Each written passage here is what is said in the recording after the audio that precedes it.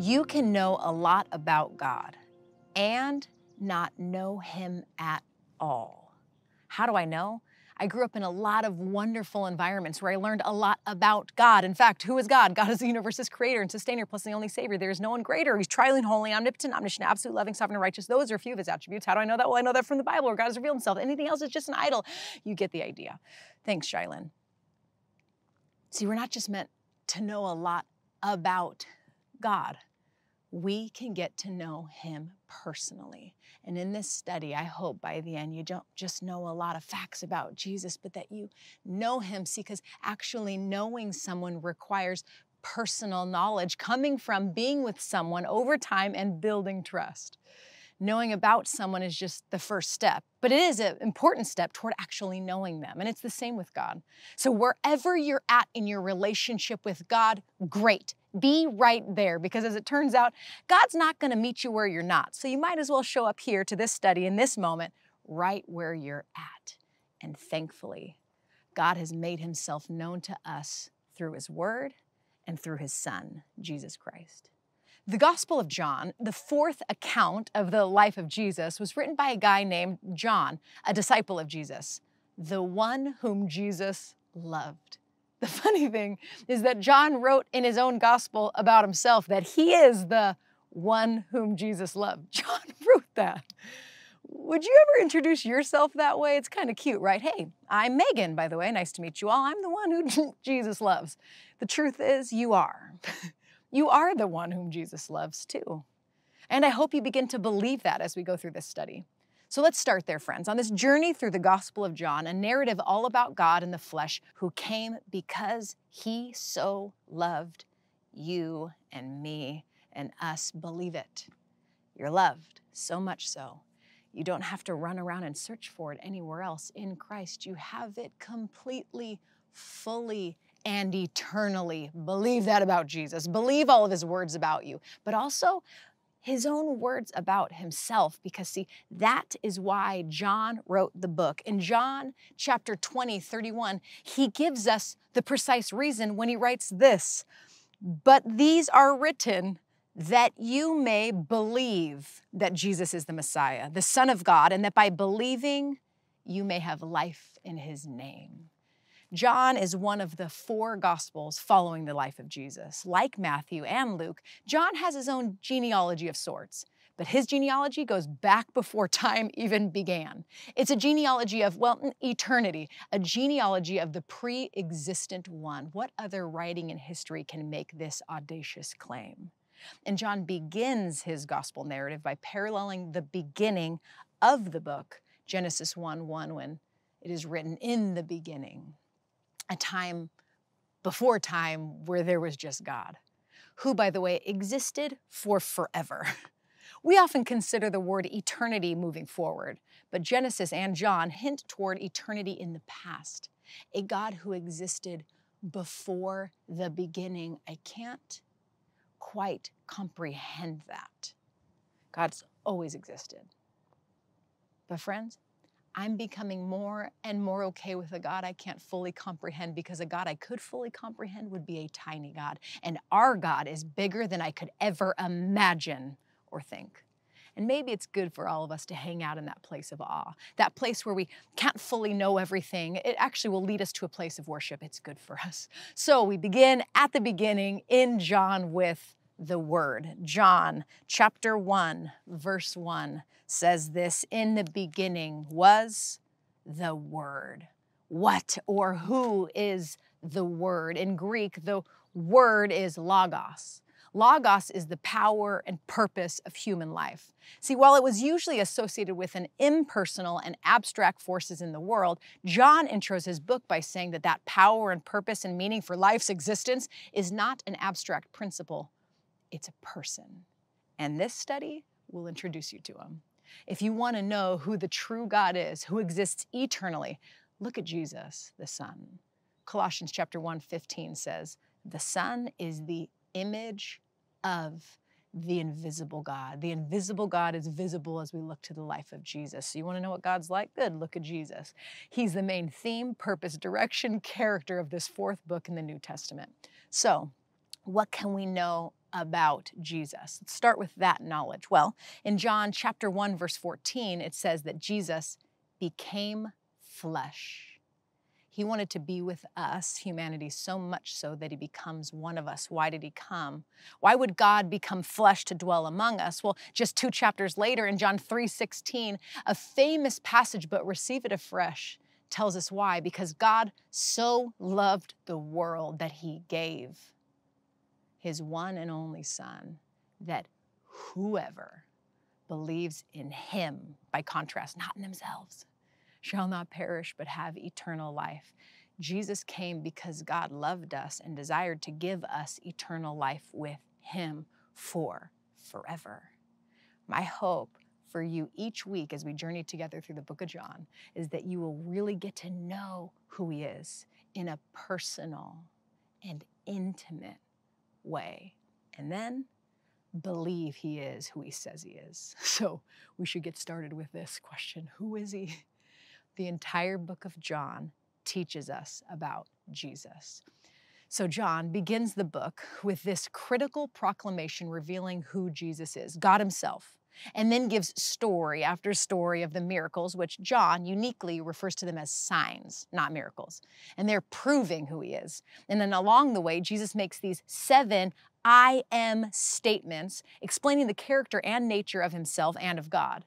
These are not Jesus' only statements about himself throughout the Bible and also in John, but they stand out in a unique way. They echo God's naming of himself all throughout the Old Testament book of Exodus, strengthening the link between the Father and the Son, the Old Testament and the New Testament, and ultimately providing a way for there to be an eternal link between God and us. It matters. So let's unpack this a bit. Why do we give someone or something a name? It's to identify, to distinguish, to characterize, describe, familiarize, but in a sense, and it's also to contain, to constrain, and even tame. You see, when I know someone's name, they become approachable. There's no longer a need to be held at arm's length. Let me illustrate it this way. Imagine you were invited to Buckingham Palace to meet the Queen of England. You naturally would be a bit intimidated by the grandeur of the occasion. Can you imagine if she pulled you aside into the sitting room, because they probably have one of those, sat down right next to you and said, "Oh, please, call me Elizabeth." That would certainly be disarming. You'd probably even relax a little bit and even feel like the distance between you and her had somewhat diminished. What then can we possibly call God? There's no name or moniker that can adequately characterize his essence, and any mere name would diminish his glory. Should he not rightly be held at arm's length? You see, we cannot and should not attempt to lessen the distance between ourselves and God. We must not in any way attempt to tame God. As Mr. Tumnus rightly said of Aslan in the Chronicles of Narnia, he is not a tame lion. And we err grievously and rob God of the glory due him when we attempt to do so. So, what is the only name that can even approach giving God his due? Well, God told Moses that he should be called this: I am. This phrase in Hebrew can be translated a number of ways. I am, or I exist, or I am the eternally existent one, or I am life itself. God is basically saying this: I am self-sufficient and self-existent. What this name communicates is that God is ever-present, eternally unchangeable, and everlastingly constant. Whatever it means to exist, God possesses this within himself. By contrast, maybe this will help. We are contingent beings. We are dependent upon someone or something else for even our very existence and breath. God is not contingent or dependent upon anything else. He contains, defines, and possesses existence within himself. Is your mind rattling yet? Anything that exists owes its very existence and its very ability to be to God. That is the starting place to understand the audacity of Jesus' claim for himself to be, I am. And what's most shocking of all is that this unapproachable being actually desires to know you and me. And in his sovereign, compassionate way, makes himself known to us. And he does it in such a profound way. The people around Jesus recognized what he was doing and saying, and they were more than offended. Why? Because Jesus was claiming all throughout the book of John to be God. And this becomes a stumbling block for some of the people and a source of contention and division for others. It was this assertion, these I am statements that ultimately led Jesus to his death. And again in John's gospel, we'll see the ancient people of God, specifically the rulers and self-appointed guardians of tradition, missing the meaning of what Jesus is doing and ultimately who he is because they refused to believe it could be true in him. And even many who did believe were too afraid of what everyone else would say to make their belief even known. It was actually many on the edges of society who were the ones who found themselves close to Jesus, forgiven, healed, brought in by God's transforming love. You see, for his true disciples, Jesus' claim to be God was eventually the very life-giving truth they clung to and gave their entire lives for. So where do you find yourself today? There's just the intro, just the beginning. Are you experiencing life in his name, longing for a deeper belief to give more of your life? Do you want to be more in awe? Here's what I know. I just don't want to be satisfied with whatever I understand to this point. Oh Lord, how we need you. We believe, maybe some of us believe. Oh Lord, would you just help us in our unbelief? Can we just stop for a moment in the midst of the Bible study and confess that we have so much more to believe? Let's never let this, I know, ever become our posture towards anything, towards our relationship with God, towards understanding him, toward our life, toward others, toward anything.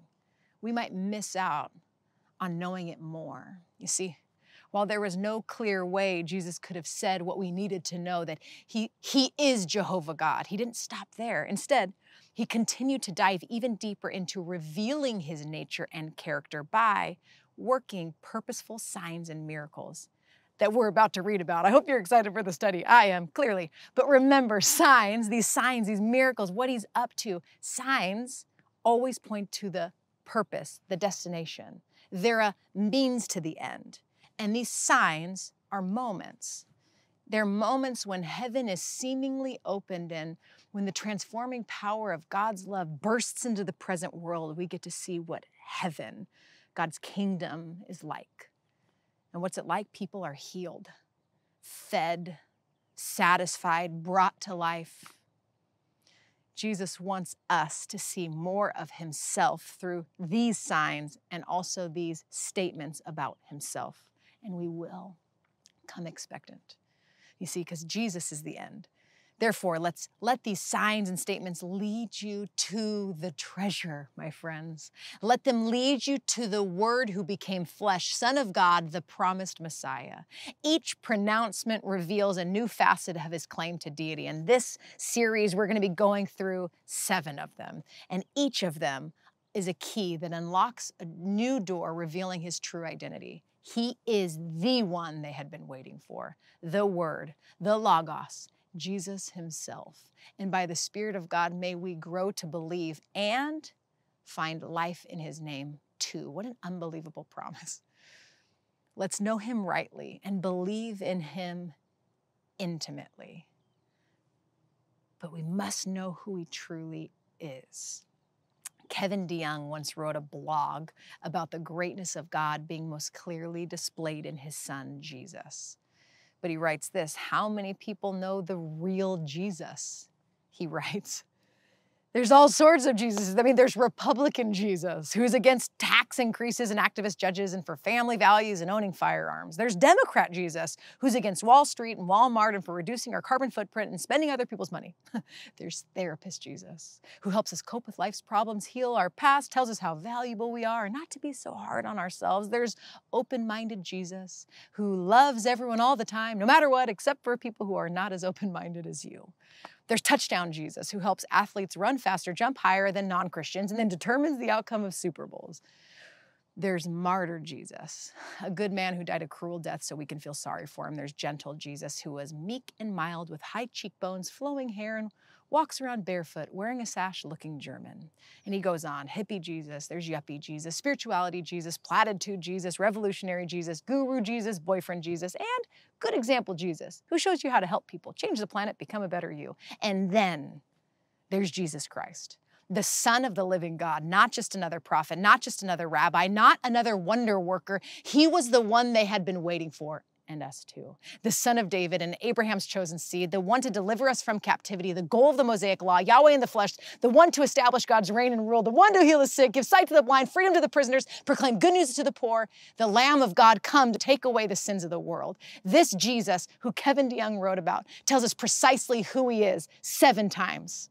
And as I read this list, would you just quiet your heart for a moment with me and ask yourself, what do you need to hear about who he is? What do you need to believe?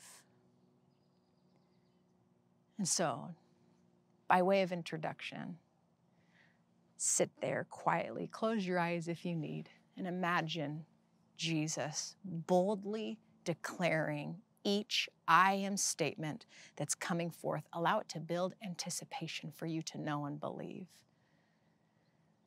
Just after he feeds the 5,000, he tells the crowd that just as God gave the people bread out of heaven in the wilderness, that he too is that true bread of heaven. Jesus said this, I am the bread of life.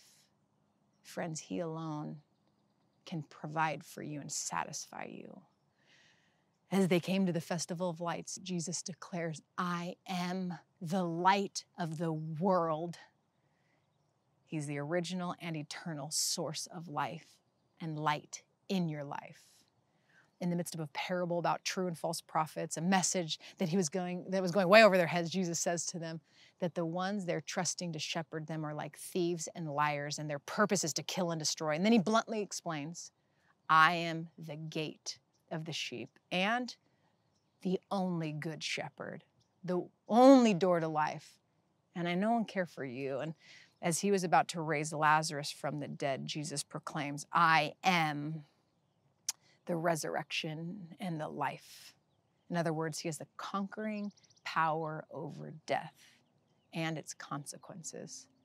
And in John 14, Jesus is simply answering a question, how do we know the way to God? Jesus declares, I am the way, the truth, and the life. He's the accessible path, the illuminating truth. He is the giver of life. And then in John 15, Jesus is teaching about abiding in him and uses this branch abiding in the vine. And then he declares, I am the true vine. I am the eternal source of life. Are you surprised by who he is? Are you allowing him to be these things in your life? Jesus Christ is not just to be a reflection of what we want him to be. He's not a vending machine or a projection of our own desires. No, as we'll find out in the book of John, he is Jesus Christ, Son of the living God, Savior of the world, more loving, more just, and as Kevin DeYoung wraps up, more wonderfully terrifying than we ever thought possible. And as you'll see, John's purpose in writing this book is that you might believe. This is the theme. The word believe, spoken at least 100 times throughout the book. That's twice as much as the other 3 gospel writers combined. John wants us to not just know about Jesus, that he is these things, but that you would know him personally and believe that he is who he says he is. And to hit the statement, the purpose of writing the book, that by believing we may undeservedly have life in his name, that we may live our lives in light of our belief in him. Dallas Willard put it like this, we don't believe something by merely saying we believe it, or even when we believe that we believe it. We believe something when we act as if it were true. As you read this week, let the Holy Spirit lead you into personal knowledge, into adoration, into honest prayer with him as we walk through his life and begin to experience life in his name together. So when you open yourself honestly to God and express the deepest parts of your heart in his presence, you will allow him to heal and to transform, and then, watch this, to fulfill your deepest longings and desires in himself. So will you open yourself to the truth with me? Let's allow God to lead us together, to turn our lives toward Jesus, believe him, and find the life that he promises. Will you pray with me? Father, here we are.